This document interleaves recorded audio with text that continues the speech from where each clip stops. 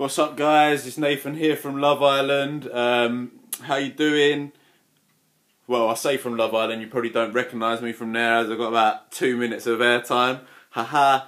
But nah, I just thought I'd start vlogging really after my experience because I want people to get to know the real me. I know that I sort of come across on the show as a bit of a ghost. That definitely wasn't the case. I mean, you can ask the people inside the villa. So yeah, I'm going to be looking to post some videos over the next few days and weeks about life in the island. I mean, some of the topics that I'll cover is the process of applying for Love Island if anyone's looking to do so next year, how I felt about finding out there was 2 villas, going in as a bombshell, lockdown before the show, why did Amber pick me?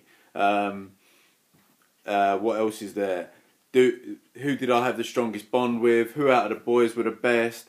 Was it easy to integrate with the original boys after being in there with obviously a house full of new boys? As well as that, I've got my time in the villa. Is there anything really going on with me and Danielle from inside the villa? What life holds for me now after life in the villa? Also, I'll go into sort of what my thoughts on the couples in there.